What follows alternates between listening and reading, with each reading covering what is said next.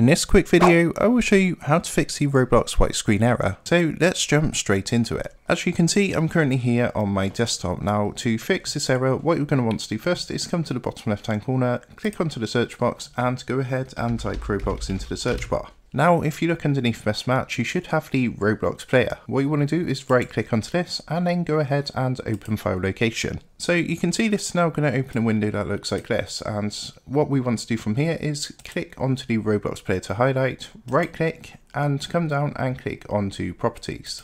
So there's a couple of things you need to change in order to run this. So the first thing you're going to want to do is come up to the top where you've got these tabs and you want to click onto the compatibility tab. Next, what you're going to want to do is come down to compatibility mode. So you can see at the moment mine is ticked, yours is going to be unticked, so like this. So what you're going to want to do is tick the box, and from the drop down box you want to select Windows 8. In the next section under settings, you want to tick the box to disable full screen optimizations, and also this one to run the program as an administrator. Once that's done, go ahead and click apply.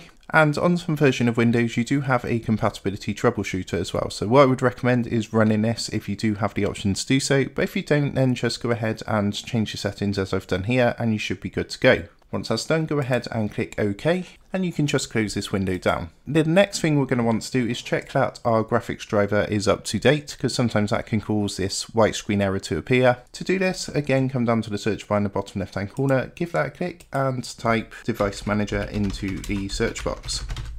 Now go ahead and open up Device Manager underneath Best Match. And then from here, what you're going to want to do is look for display adapters. So you can see it's this one here. And if you click onto this little arrow next to this, it's going to bring up your graphics card. So what you want to do is click onto your graphics card, then you want to right click and then click onto update driver. Now go ahead and click search automatically for drivers, and you can see in my case that the best drivers are already installed. However, if you don't have the most up-to-date drivers for your graphics card, you will be given the option to install. So once that's done, you can just come out of this, and what I would recommend then is to restart your computer.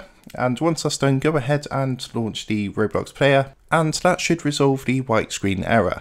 So I hope this quick tutorial helped you out today, and if it did, I'd really appreciate it if you was to consider dropping down below the video, leaving a like and also subscribing to the channel. With that being said, I just want to take a moment to thank you guys for watching this quick video, and I will see you in the next tutorial.